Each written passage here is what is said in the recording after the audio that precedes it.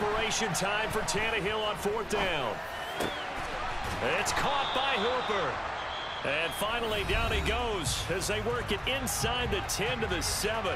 And now we'll get a timeout here. They're able to stop it with 1 second to go in this game.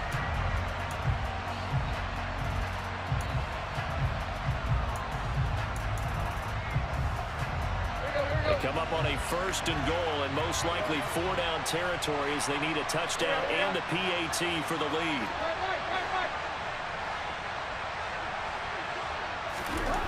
One last throw here for Tannehill. That is caught. Touchdown, and no time remains. And they're an extra point away from winning this football game. Well, that's the one they had to have. Put them in a position. Hey, good game, old man. I got to get out of the way. We still got an extra point that's pretty crucial. That's right. Just one more element to complete.